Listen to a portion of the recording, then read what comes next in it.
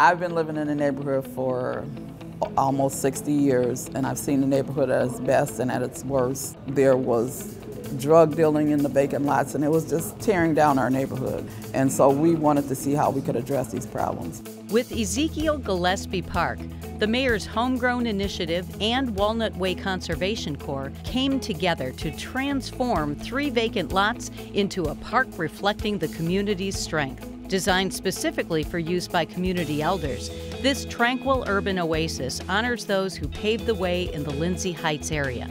Even the name, Ezekiel Gillespie Park, pays tribute to a prominent African-American civil rights and community leader who lived in Milwaukee during the 1800s. Gillespie Park's construction was led by Walnut Way's own Blue Sky Landscaping, a group employing and training residents from the surrounding neighborhood. It was a lot of hard work, a lot of hot days. It makes me feel special, you know, because it helps the neighborhood. I'm gonna have my children, my wife and kids over there. They're supposed to be putting barbecue grills and benches inside the park.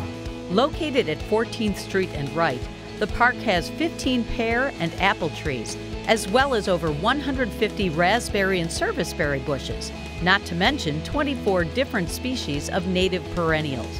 Gillespie Park features a rain garden, porous pavers that collect rainwater, and a 1,000-gallon underground cistern. The park already is a field trip destination, with children from local schools coming to tour the site's sustainability features and green infrastructure.